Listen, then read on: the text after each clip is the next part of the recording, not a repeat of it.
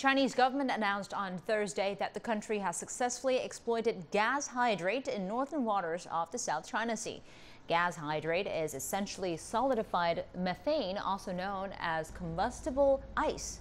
It's seen as a future source of energy with great potential, as 1 cubic meter of the material has the energy equivalent of over 160 cubic meters of natural gas. But just few countries have the technology to unlock this energy buried deep under the ocean.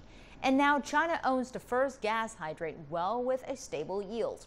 Operators have drilled holes in the gas hydrate layer some 200 meters below the seabed, which is at a depth of 1,200 meters.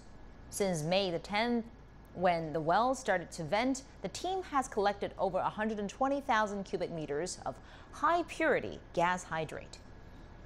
这一次天然气水合物的涉开的成功 The successful tapping marks China as the leading power in gas hydrate exploitation.